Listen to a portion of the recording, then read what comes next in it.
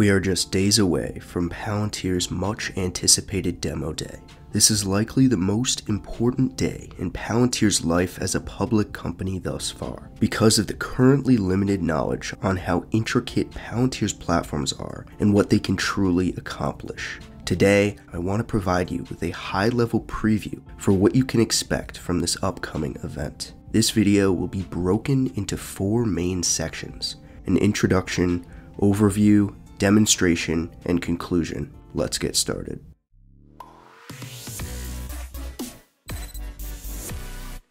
Introduction. Palantir's first inaugural live demo day will commence on January 26th at 4:30 p.m. Eastern Time. I'll be live streaming the event on this channel through YouTube for those interested. Palantir asks everyone to join them to see their platforms in action and hear about their product development roadmap. The event will kick off with opening dialogue from Shyam Sankar, who has been the Chief Operating Officer for Palantir for over 14 years. Then he'll hand it off to Bianca and John for an explanation on the current and future applications of the quickly growing Palantir Foundry. Bianca is a product group lead and John's role is responsive dynamism. Next, Doug, Andy, and Martin will explain Palantir Gotham in detail and offer demos for better understanding. They will also discuss the new Titan release of Gotham, the next generation of Palantir Gotham, with new capabilities built on 10+ years of learnings. Overall, Titan's platform upgrade makes Gotham more performant, open, and proactive, so that the world's institutions can continue turning data into intelligence. The COO says, quote, "Titan is a force multiplier." Doug is a global defense lead, Andy is a product designer, and Martin is a product manager. And then there's the demonstration of Apollo, Palantir's software-as-a-service product, explained and shown off by Clark and Ali. Clark and Ali are software engineers behind the relatively newer platform. Finally, perhaps we'll get closing thoughts from CEO Aleksandrs, outlining the historic day in which they've opened up to share the power and capabilities of their programs. Overview. To give you an idea of how this demo day event will go down, I'm going to cut together some clips from GovCon 7 featuring a Palantir 101 presentation. I've pulled together just the clips that are meaningful to the discussion about what Palantir is focused around. And after this overview, we'll get to the product demonstration. My name is Saad Abdali, and I'm a forward deployed engineer here at Palantir Technologies. So we know that humans are really good at chess. We know that some computers are really, really good at chess. But we also know they're good at chess for different reasons. They have different strengths. And so the computer obviously has a huge tactical advantage, a computational advantage. A computer can calculate the value of tens of thousands of positions every single second. But a human can take a shortcut through those computations sometimes. A human has experience. A human has insight. The human can feel out his opponent in a way that's very hard for a computer to do. The combination of a human and a computer can actually defeat the greatest human players and can also defeat the greatest chess supercomputers.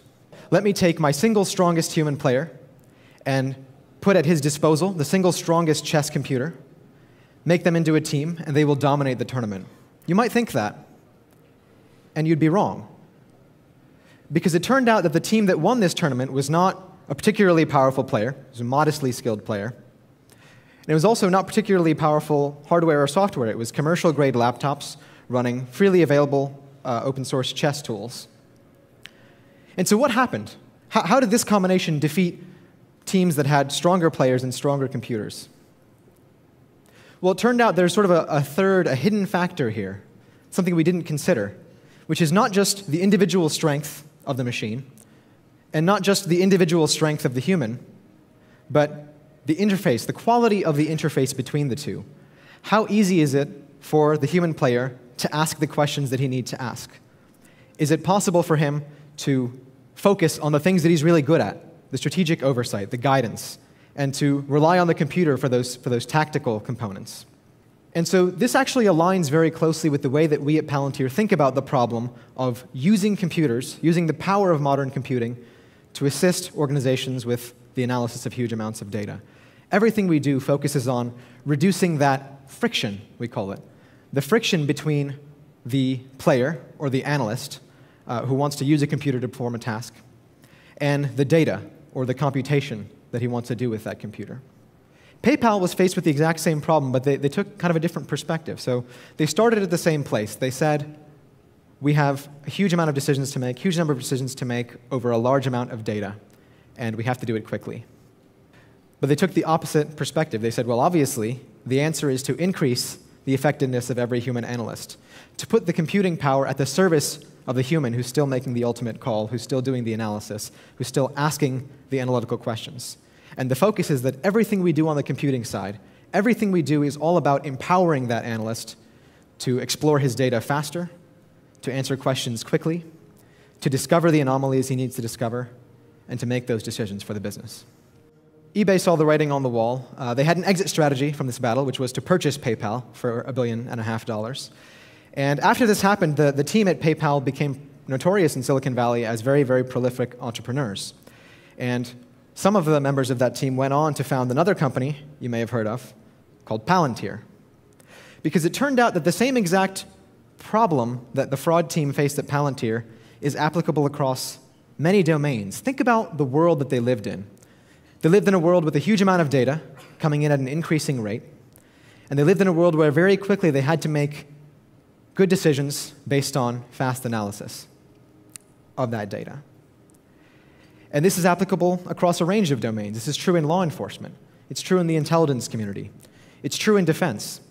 It's true in public health, if you're tracking the outbreak of a disease. We live in a world with an increasing amount of data and an increasing need to use that data to drive good decisions. And that's what Palantir is all about. Palantir is an infrastructure for analysis. And I'm using the word infrastructure very, very deliberately here, because Palantir is, among other things, not a visualization tool. Palantir is not a closed environment. And finally, Palantir is not one database to rule them all. So you've been hearing me talk a little bit about what it is that Palantir is doing under the hood. And we actually divide that into 4 major areas of functionality, which I'd like to go through with you in a little bit of detail. But they kind of build on each other. So we're going to start at the bottom here and work our way up. Those 4 areas in order are data integration, search and discovery, knowledge management, and collaboration. Data integration is absolutely the foundation of everything else that Palantir does. And by data integration, we simply mean that Palantir takes all the forms of data that exist across your enterprise, everything from the documents and spreadsheets that live on your analysts' desktops, all the way up to your large enterprise-grade databases, and makes all of those accessible from within a single, unified environment. The second major area we call search and discovery. So by search, I mean that Palantir provides a single point of access, literally a single search box, that allows you to reach out and touch all of the various data sources in your enterprise. And we're not just talking about simple search. So we're not only talking about searching for what you know, we're also talking about tools to help you discover the things you don't know. So by that, I mean we enable advanced conceptual searches, allowing you to search on the basis of the relationships between things, the way a given network might look, as opposed to merely the things themselves. And you might want to know, for example, who's actually allowed to see this. So we might need to separate our data into different compartments. And so Palantir is designed from the beginning with this idea of knowledge management in mind. Every piece of data that enters Palantir is tracked with respect to how and when it entered the system, who's allowed to see it, how the information has changed over time, and to what data sources we attribute this information. And again, all of this is key to doing good analysis, knowing not just what you know, but how and when you knew it, how the information has evolved. And in most analytical organizations, we find that the most scarce resource is actually something else. The scarcest resource is actually analysis. It's what your analysts produce. It's the application of that human judgment, experience, and insight against the raw information at your disposal. That's the most valuable thing. So from the beginning, Palantir was designed not just to accommodate the act of analysis, but also to make it easy to share the results of that analysis across the enterprise. The analysis that you produce on top of your data is actually as important or more important than the raw data itself. And so this brings us to the idea of collaboration, allowing individuals and groups of individuals to benefit from each other's work, to work together to build this common picture of reality that analysis implies. So finally, a few notes to end on. Palantir is scalable. Palantir is secure. Palantir is low risk. And finally, we're talking about proven technology. So this is technology that works, technology that's ready now, and we're very excited to get started with you. Demonstration. I hope that was insightful. Now I'm going to cut through the latter half, featuring the best publicly available demonstration of Palantir's software that I have yet seen. A couple of things to keep in mind. The software now shown is old, and therefore the interface looks quite outdated, especially when compared to Palantir's updated design language today. Regardless, keep that in mind, as well as how Palantir has no doubt made improvements to the core efficiency and features of its systems today. All that said, enjoy the following well-articulated demo. Day in the life of a Palantir analyst. And in this case, I'm going to be playing the role of a counterterrorism analyst who's particularly focused on terrorism finance in North Africa. You'll see that I'm tracking some leads in Egypt. And I want to show you sort of from start to finish what my day might look like. So starting from new information coming in from the field, I run that information down and do some investigation. And in the end, I have some conclusions that I want to share with the rest of my team and with the rest of the agency. And you'll see what sort of that whole life cycle looks like. And so I'm going to look at my new hit here. And it looks to be a cable from our asset named CT Blue, who's operating at Cairo Station. And it looks like he met an organization and several members of the organization, the Al Muja charity, and he believes these guys are potentially involved in the financing of a terrorism operation, and particularly talking about attacking an iconic symbol in a US city sometime soon. So what I want to do is to take these names, this information that I've gotten, run them down in Palantir, and see if there's anything else we can find that might corroborate this information or give us something else to go on. You'll notice these are the 3 business cards that he captured. And you see some blue highlights. All that means is that another analyst in my shop has already gotten to this document, and he started making it more useful for the rest of us by doing what we call tagging it. And that simply means making it clear that some of these pieces of text are referring to information we have in the system. So this hyperlink actually will lead me to a record, a dossier that we have on this guy, Mike Fikri. And I can add more information to that, so I can say this phone number actually belongs to that guy. I simply tell Palantir that's a phone number. And this is simply a way of making sense of and making use of data that's inherently unstructured, like a written report. So what I'd like to do now is grab these 3 guys, bring them over to my graph, which is sort of the primary link analysis workspace in Palantir, and see what else I can find out about them, how they're related to each other, how they're related to other known entities. You notice that one of them already has a picture, a mugshot, so we definitely have information about this guy. I'm going to double-click on him and open him up. And I want to remind you that what we're kind of looking at here is a combined view of what information we have about Mike Fikri from all of our different data sources. So that might be raw reporting coming in from the field. It might be some of our databases that we have in-house. It might be external data, things like payments and phone calls, as you see over here. So what you're looking at is kind of a summary view of this individual. We can see several versions of his name, a couple of different addresses. His name is rendered in both Latin and Perso-Arabic script, so we can handle all kinds of language data, a couple of different phone numbers. We have different kinds of attachments, so you can attach here video feeds, audio, images. And finally, we have things that he's connected to. So we know that Mike Fikri is connected to at least 23 phone calls and 2 different payments that we've brought into the system.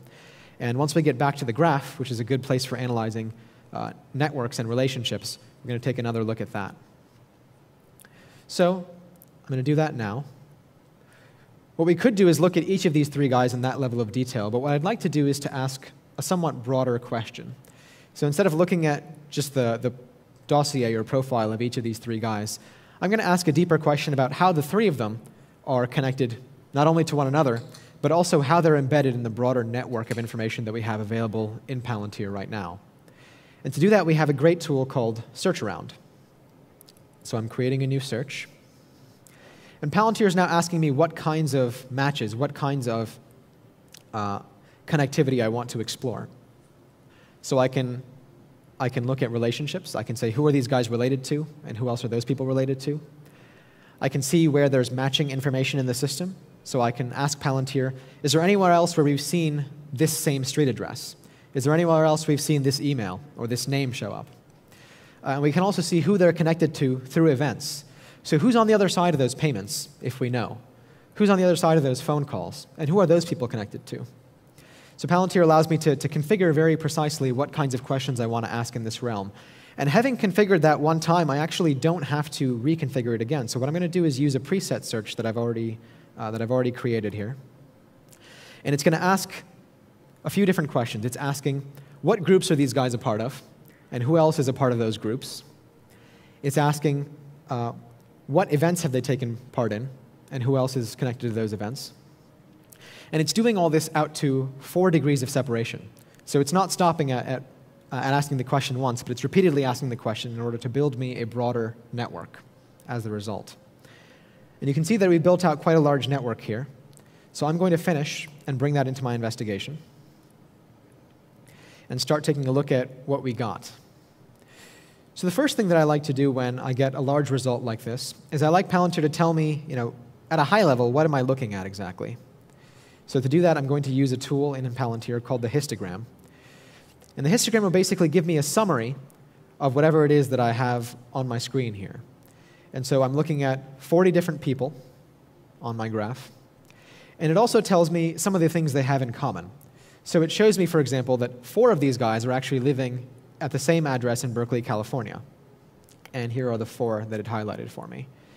Same thing, 3 of them living at the same address in Vancouver, 3 in Toronto. So it's very easy to see these groups and why they popped up.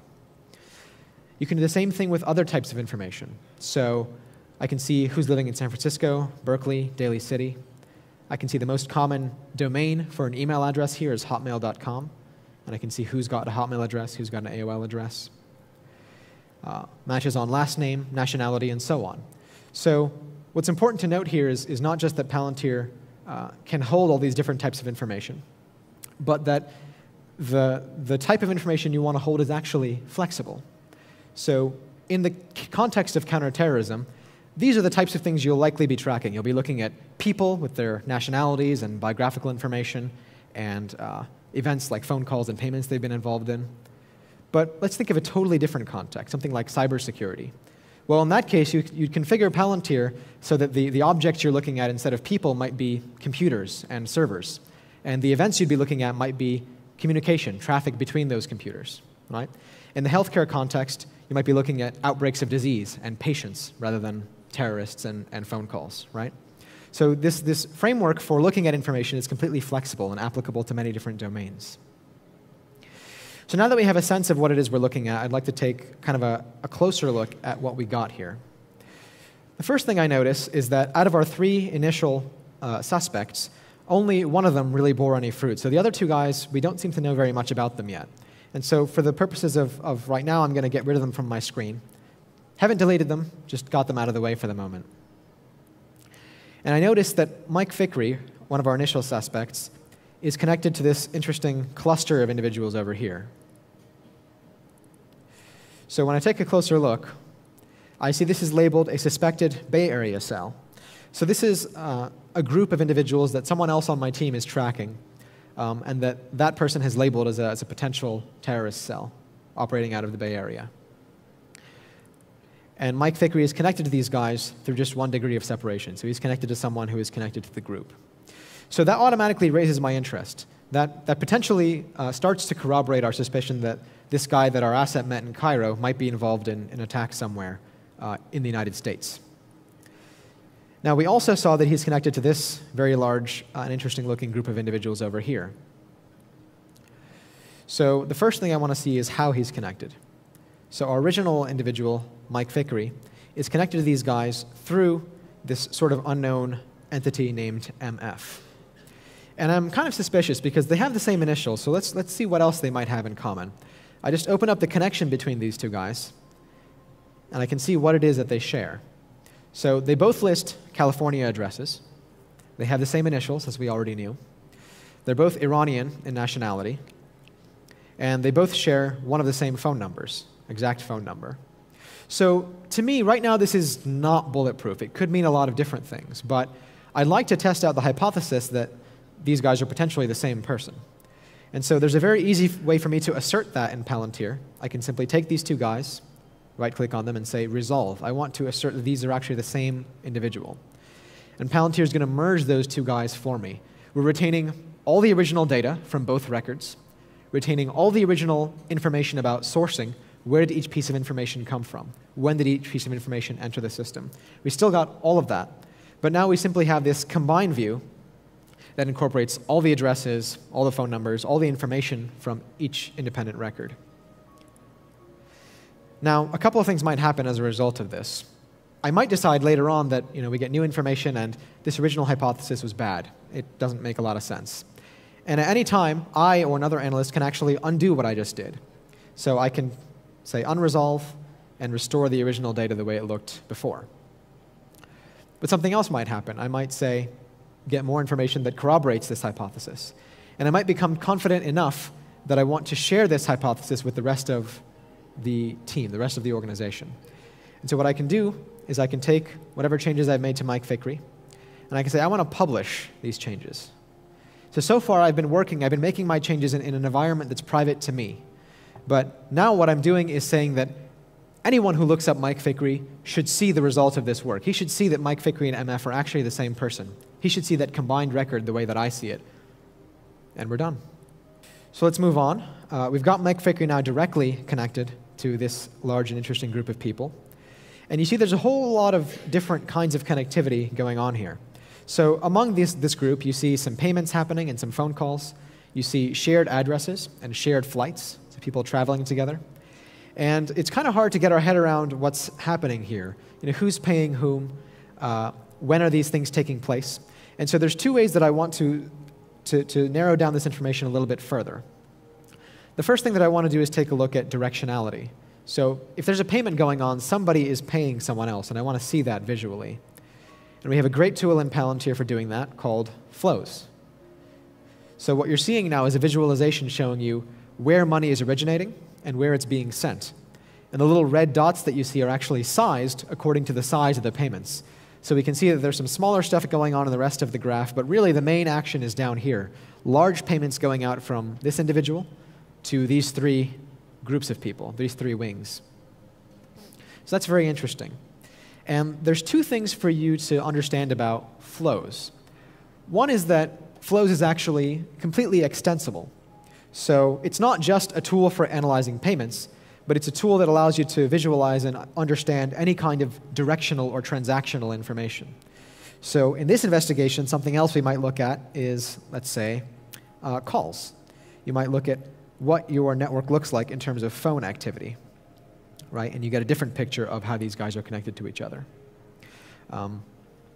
But there's a second way in which this is a reflection of the openness of our platform, and that is that flows, which looks and feels very much like it's an integrated piece of the software, is actually written as a plugin.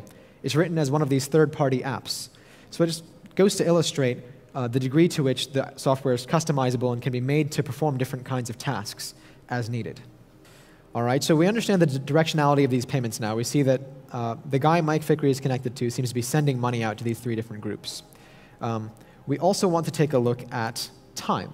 So we know that money was sent. We know these guys traveled. What was the order in which those things happened? Were all the payments at the same time? Were they right after one after another? Were they before the flights, after the flights? And so we have another tool called the timeline, which will do, I promise, exactly what you think it will do. Show us all the data that we have on our screen in sequence so that we can understand what it is that's happening over time. And so I'm just going to make this a little bit easier for us to understand by coloring the different events.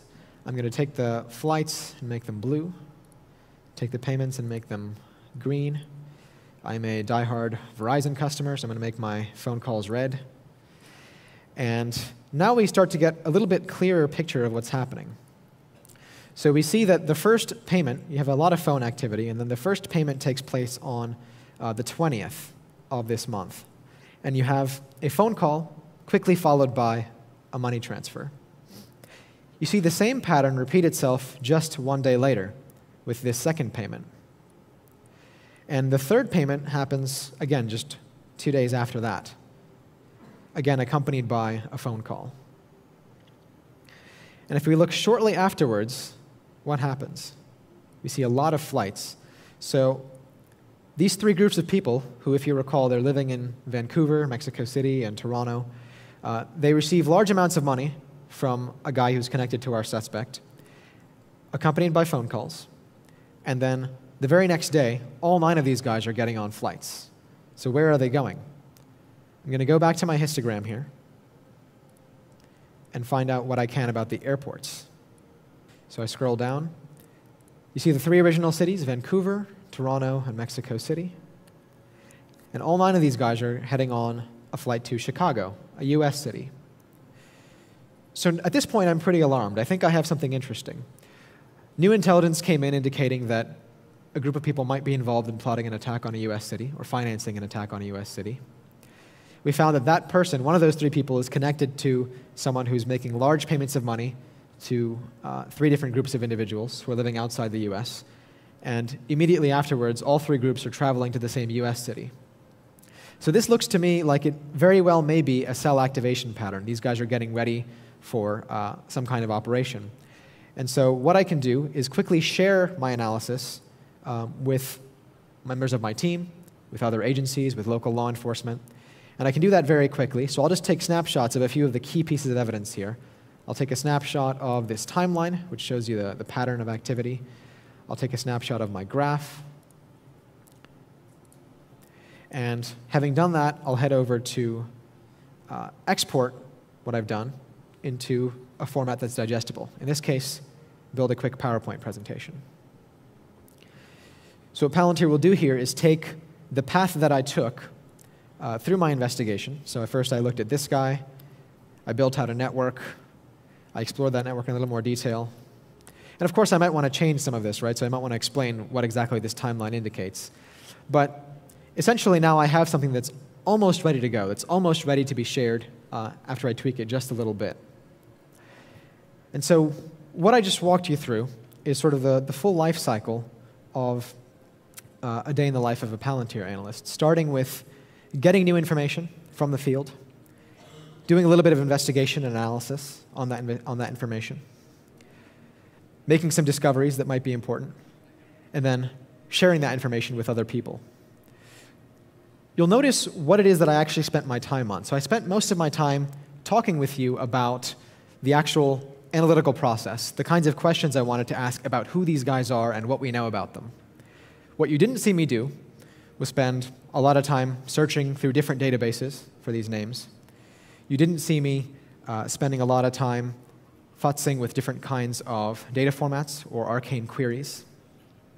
And you also didn't see me spend a lot of time at the end reproducing all my work in a format that's digestible. I didn't have to spend a lot of time creating a presentation or creating a report about what I did. What you saw me do was essentially spend time doing the things that, as an analyst, I'm good at. Spending my time applying my domain expertise, applying my intuition, following the leads that I think are interesting, and allowing the computer to take care of the things that it's good at.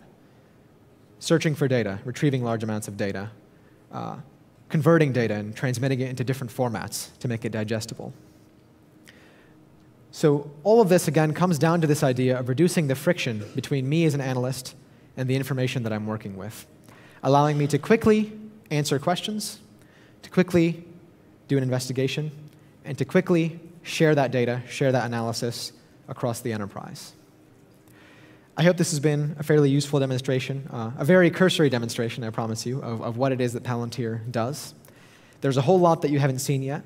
Conclusion. I hope everything I pulled together in this high-level preview was insightful for you, and I think if you've made it thus far, that you're now well prepared for what is to come from Palantir's first inaugural demo day. Technically, I think it's going to be quite exciting and should outline Palantir's ambitions as well as their abilities to achieve such lofty goals as being the most important software company in the world. I'd really appreciate a like if you found this video useful, and subscribe if you want to experience PLTR's demo day live with the live chat active.